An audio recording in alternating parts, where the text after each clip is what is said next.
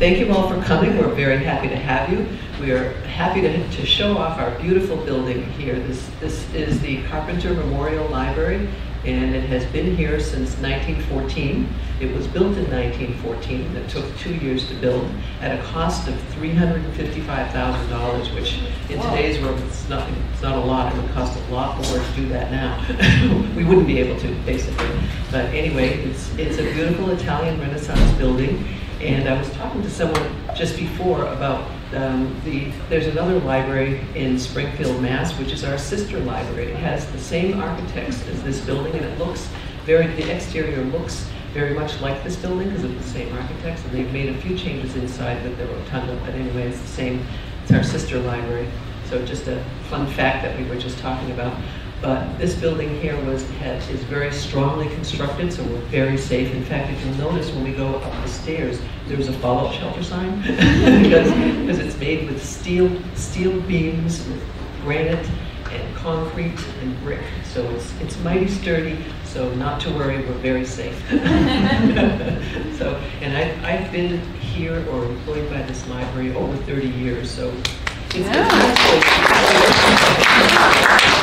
we have our annual circulation, in case anyone is interested, is close to 350,000 materials, and we have about 320 visitors, 320,000 visitors annually also.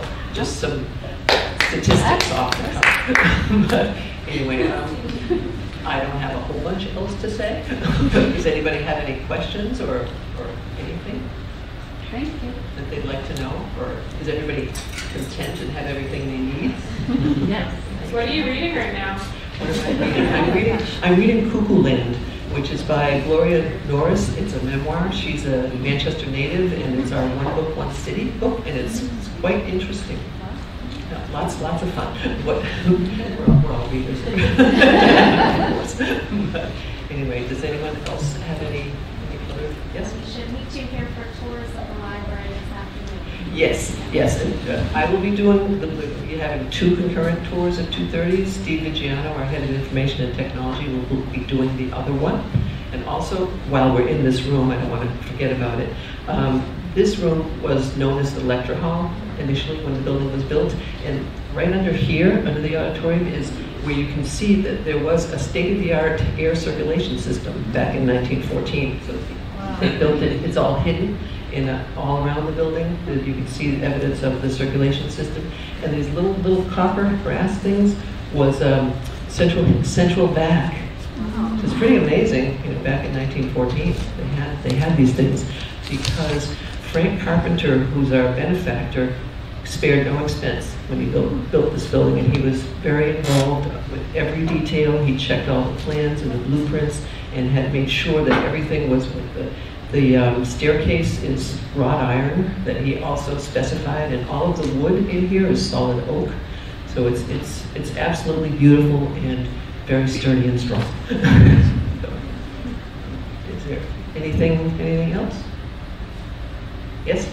Does your library have any special collections or a small rare book collection? We do have a small rare book collection that's kept in our vault. Don't tell anybody I told you that we have it.